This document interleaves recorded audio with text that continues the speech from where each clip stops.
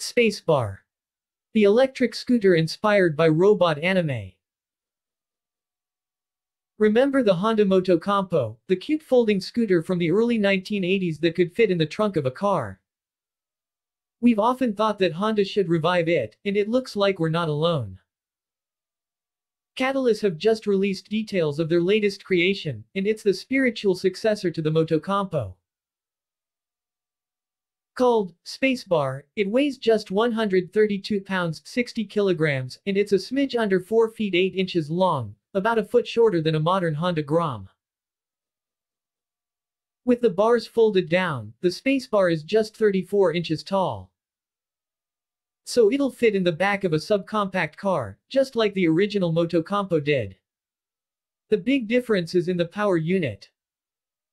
Katalis version has a 1200W motor sucking juice from a 48 volts lithium battery. It's good enough for a range of 60 kilometers and a top speed of 50 kilometers per hour, which is probably as far and as fast as you'd want to go, given the minuscule size of the thing.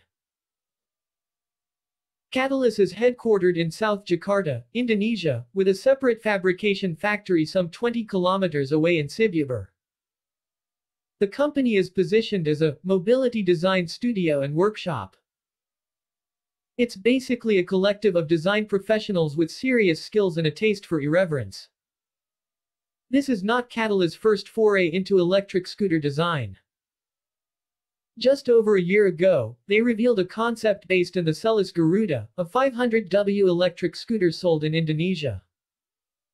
Spacebar, however, is an altogether much more sophisticated beastie. And it's strong enough to carry a rider and luggage weighing up to 265 pounds 120 kilograms.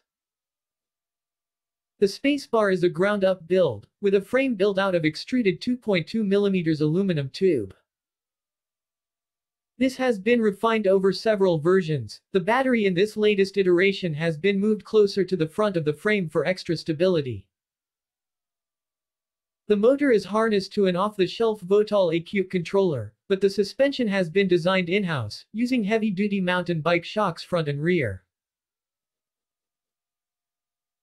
Katalis have adopted what appears to be a leading link setup at the front, and the spec sheet shows 3 mm aluminum square tube for both the forks and the swing arm. The wheels are 10-inch scooter items, with custom-made covers and disc brakes front and rear. The rims are shod with locally made Primax SK51 Godzilla tires. They're probably not what you'd choose for the smooth asphalt of Singapore or Hong Kong City, but they look good and should do the job in Jakarta and the surrounding areas. The star of the show here is the bodywork though, fashioned from 6061 aluminum and painted to evoke the vibe of 1980s and 1990s mecha or robot anime. According to designer Julian Palapa, the mecha anime cartoons at that time were predominantly in red, blue and yellow colors. So we've used colors and graphic elements inspired by those giant, sophisticated robots. It's pure nostalgia and works brilliantly with the angular lines. Katalis have called this particular Spacebar build the Quattro P, as a nod to their client, local architect Pradana Harsa.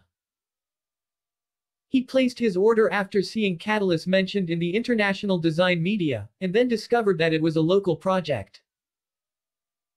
The Spacebar has been in production since January, and Katalis are already in discussion with several brands to create custom versions.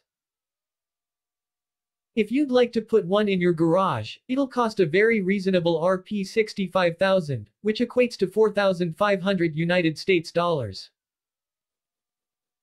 Katalis may soon have some competition, though.